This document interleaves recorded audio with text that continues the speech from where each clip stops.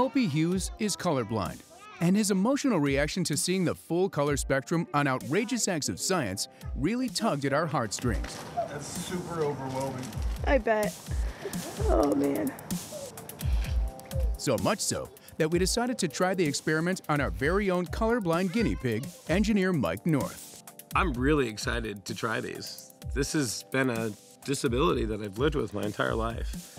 And to think that there's something that could help correct it, I'm pretty excited. I want to give this a shot.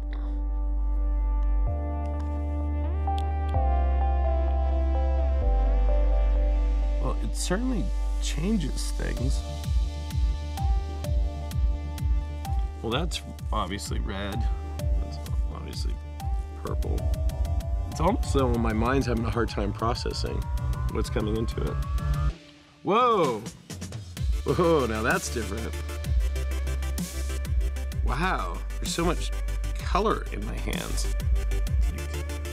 Wow. And that really changes it.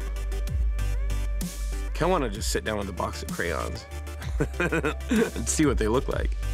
But what do colors look like outside the studio? We set Mike free to check out the big, wide, colorful world. Wow. I park in red zones. Yeah, I figure I can always get out of the ticket. You know what's really different? Is the traffic lights. With these on, that is green, green, green, green, green. Without them, it's kind of like, it's kind of like a white, bluish with a tinge of green to it, maybe. Wild. Ooh. And that's red.